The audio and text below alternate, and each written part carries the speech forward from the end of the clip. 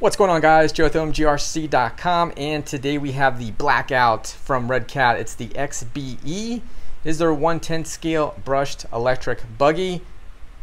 And I had a few issues out of the box, been taken care of. Redcat, I let them know about it. It's all good.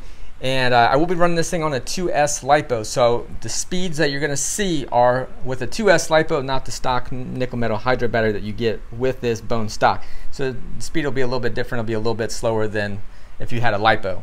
But anyway, we're gonna get this thing shredded. We'll go over the details and all the specs of this thing after the end of it, and you know, the issue that I had with it, but it's all been fixed. So anyway, let's get shredded, man.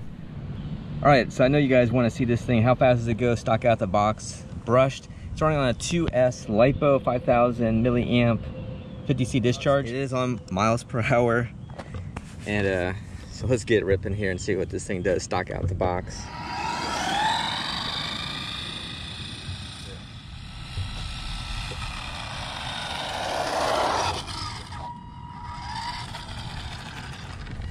You guys can see that 23 miles an hour.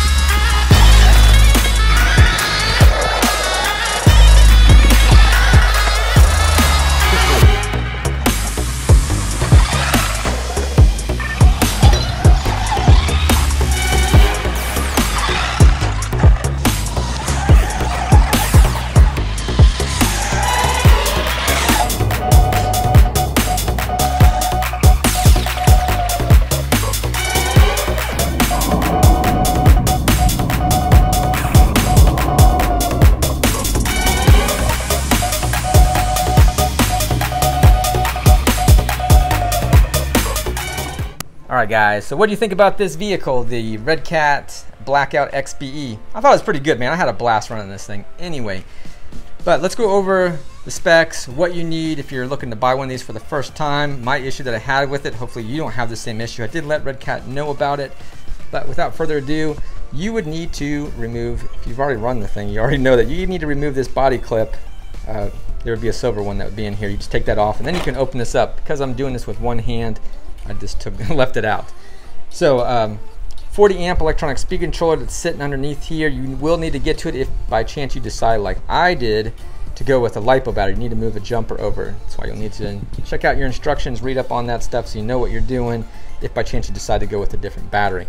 So 550 motor, nice heat sink that's on there. I do like that Redcat added that on there. Now it does have a 3 kilogram servo. It is weak. All right, I'm not gonna beat around that one. When I was driving it slow, you know, it seemed to go left if I went left, and it stayed going left if I was going slow. Once I started going faster, we're gonna say over 5 miles an hour, it seemed to be fine with no problems there. It's just because it's kind of weak. You can't turn these tires at a slow speed, it seems like, and return to straight or zero, more or less. So that's my gripe on that one, but it is an inexpensive vehicle for the most part, so those things you can upgrade if you want to. If by chance you go with the Pro version, then you got a better servo in there anyhow, and some of the better electronics. But I like it. This one's not bad anyhow. I kind of like the underdogs more or less, and you can do your own thing to them. Now, if you do decide to get one of these, you know, maybe you're new to the hobby or whatever, the only thing you need is just 4 AA batteries, and they just go on the bottom side of this radio. I've never had an issue with one of these radios as far as this particular model. It's always been good. Nice little rubber grip that's on there.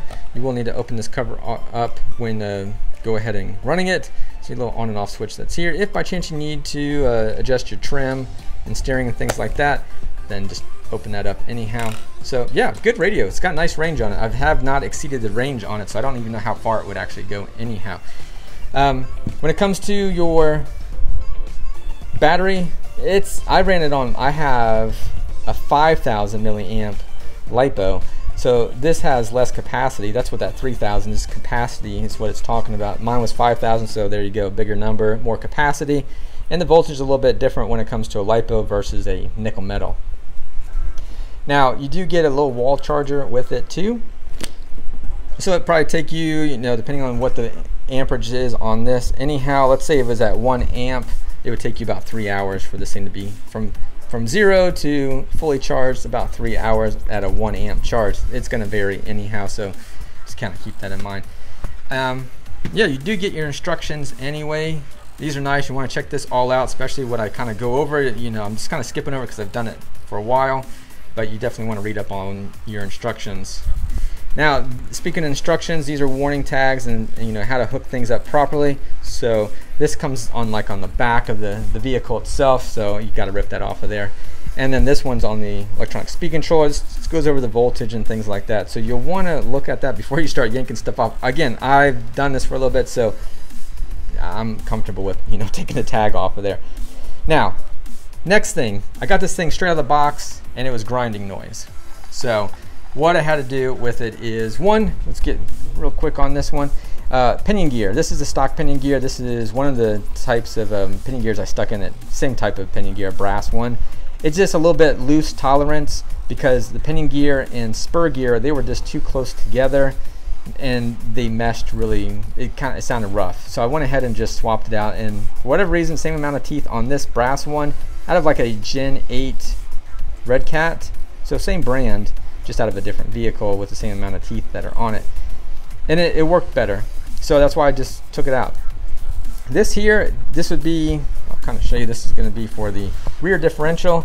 So this particular little dude would be sitting underneath this plastic, or inside this plastic case here. And this little gear here would be sitting right around in here too. It's for the drive shaft that you can see. Anyway, these two mesh up together.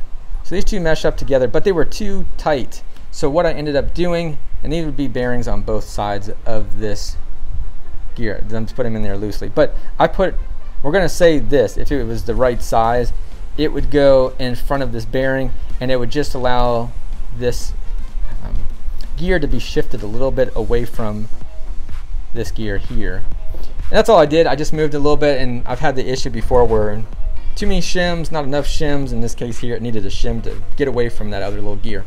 And it's all good. So everything's good now. You know, if you maybe have an issue where things are kind of grinding sounding, you know, alert Redcat, you know, or your dealer, whoever you bought it from, or us, and let us know about it. That way Redcat can take care of it. It'll be a warranty thing. They might want you to do your own investigation. So just kind of be mindful. This is a hobby, so sometimes they might ask you to fix your vehicle. To get it, they want to know what the problems are, so just be mindful of that. That you are getting into a hobby, and it is a good thing to learn how to work on your car. So there you go. Now there aren't any tools with this thing, which is a bummer. So if you're just starting out and you're like, oh, I got to work on this car, I don't have any tools. You're gonna need to acquire some tools because you will need to work on your car, guaranteed. It's just wear and tear. So this kind of letting you guys know too. But I definitely appreciate all you guys watching, liking, commenting, subscribing, sharing with your friends. I'll catch you in the next one. You guys take care, and thank you again for watching. Peace.